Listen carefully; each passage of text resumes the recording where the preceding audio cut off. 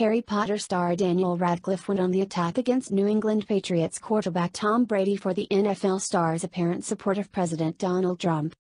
Daniel Radcliffe, who fancies himself a big NFL fan, scoffed at the Patriots' long-winning record and said the whole world is rooting against them in the upcoming Super Bowl. "The whole world is rooting against the Patriots, sorry," Radcliffe told Variety. But Radcliffe also had a particular message for five-time Super Bowl champion Tom Brady. "Take that MAGA hat out your locker," the actor angrily said. He added that Brady should stop winning things.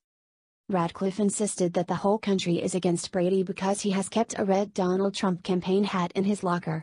"I feel like that was the moment when we were like, as a country, oh, come on, dude, we all want to be behind you, you're awesome, don't put that in there.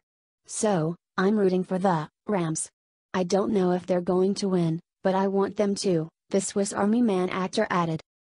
Brady is well known as a supporter of President Trump, though he has taken pains to note that he does not always agree with Trump's actions and policies.